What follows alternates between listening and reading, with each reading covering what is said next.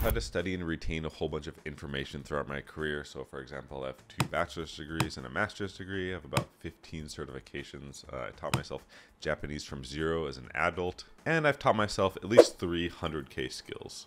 I use the same strategy to learn and practice all of those different things because I feel it's the most optimal way to kind of go about learning something and retaining it long term. And that's what I'm going to talk about in this video. If you find studying boring, or you're kind of forced to study topics that you don't really care about, so it's hard to do, or you just want to optimize the speed at which you're learning something to start getting money sooner than later, this video is definitely for you. And just so you know what to expect, I'm going to cover what the actual method is itself. I'm going to talk about how I apply this to learn my 100K skills, like what I did exactly. I'm going to talk about why the method is so important for IT particularly, and we're going to cover like how you can select appropriate skills to learn in today's market. Just as a reminder, I have a whole bunch of free practice exams on my company website for CompTIA A+, Network Plus, Security Plus, CISSP, and we're building an ITIL deck as well. Also, I teach an entry-level hands-on course on how to get into IT as fast as possible. A bunch of people have had success with this already. I will leave a link in the description for that as well. So the method that I use to learn and maintain large amounts of information in a relatively short time period is called spaced repetition. There's a lot of applications that use spaced repetition. I use Anki, which is free. Basically, the idea is it's a smart flashcard system, and it will show you cards at given intervals, and it will show you cards that you struggle with more frequently, and the cards that you have an easier time with, you'll see those less frequently. So it kind of optimizes the cards that you see to help you learn stuff that you have difficulty with faster, if that makes sense. So getting into how to apply this to tech, like working in tech, because not everything we do is just rote memorization of theoretical concepts. We have to practice and do labs and stuff as well. So basically, the way I used Anki to study for my practical certifications like CCNA, I would make flashcards, but instead of putting on the front what is NAT, what is NAT, network address translation, and the definition on the back, I would put on the front configure NAT, or configure network address translation, and on the back of the card would be the full Cisco device configure, or the Cisco router configuration to implement NAT. So basically, I'd look at the front of the card, configure NAT. I would go to my console, I'd connect to a router, and I would start configuring NAT. And if I was able to do it, I would count that card as a success. But if I couldn't do it, I would look at the actual implementation on the back of the card, and I would do it a few times to make sure I could do it. And then I would count the card as a failure, and doing that would cause me to see the card sooner rather than later, if that makes sense. I'd have a whole bunch of cards like this, like configure NAT, configure OSCP, configure DHCP, configure SSH, and I would make sure that I could do the actual config on the Cisco command line before saying pass for the card. And if I failed it, I would force myself to re-implement it a couple times, and this made me learn Cisco command line super fast. You can also do the exact same thing for programming, and it doesn't have to be really complicated topics either. You can have the front of the card be something like implement a while loop, and on the back of the card it can have the actual implementation in Python or whatever it is for the for loop or the while loop or the if else statement. And if you successfully do them, you can mark the card as good, easy, or whatever. If you fail it, mark the card as again. Just make sure you can implement it and do it a couple times, and it forces you to kind of take that spaced repetition theory and apply it to actually doing physical configurations and doing physical labs. This is really crazy, and it really helps a lot. And then this is kind of just a fun graph that Anki produced when I was studying data structures and algorithms almost every day. The green portion is when I got stuff wrong, and I forget the difference between the red and the orange, but it's probably when I failed some algorithm in some capacity. But yeah, it's just kind of fun to look at. And for me personally, my 100K skills that I really use this methodology on, the first one is SCCM administration. It's called something else now. People still use SCCM everywhere, like System Center Configuration Manager.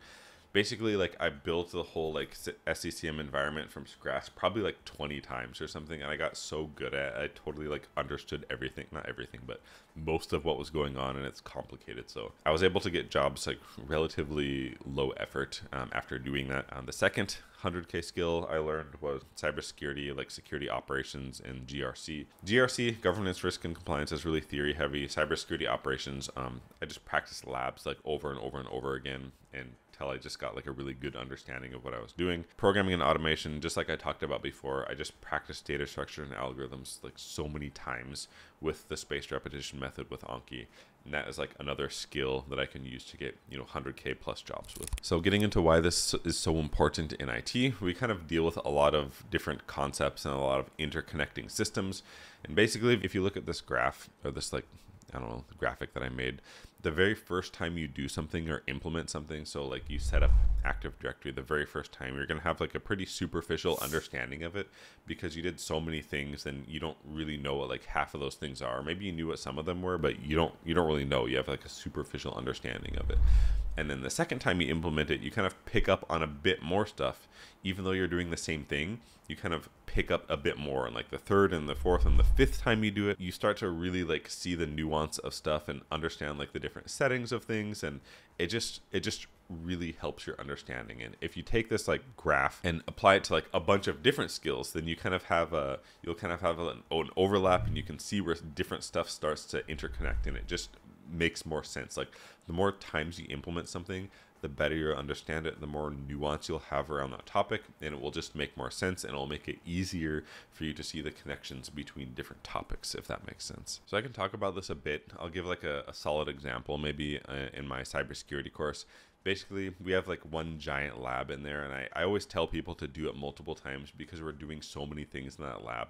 Basically, we set up a bunch of virtual machines. We set up like a SQL database inside one of them. We set up a SIM from scratch. We like collect logs from like all of those different devices, put them into a central log repository. We set up querying and like expose everything to the internet.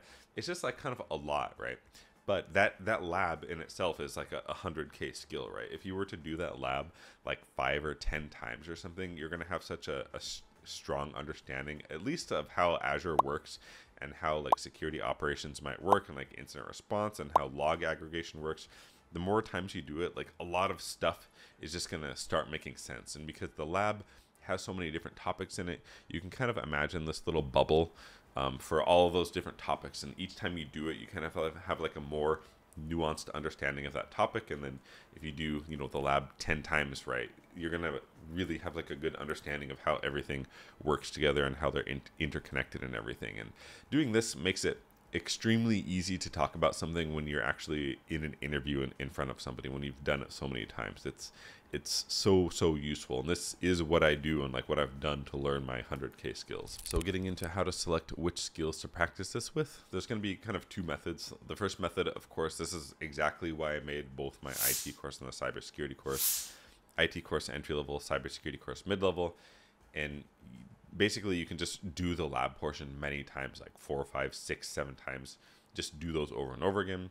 And if you want to do it for free, actually collected 100 different IT jobs from Indeed with their respective titles and job descriptions, and I collected 100 different cybersecurity jobs from Indeed with their respective titles and job descriptions. And I used Chat-GPT to build these resumes to like make the best possible resume based on those job descriptions. So basically, it gathered like all the different technologies and stuff that was listed out in the jobs and put them on the resume.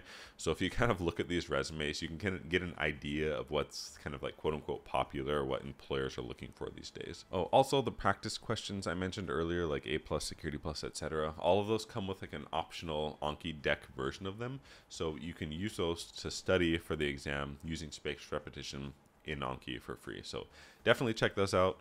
Don't forget to check out the entry-level IT course and cybersecurity course. I'll put links to like all the resumes and stuff I talked about in the description. And yeah, thanks for watching, and we'll see you in the next video.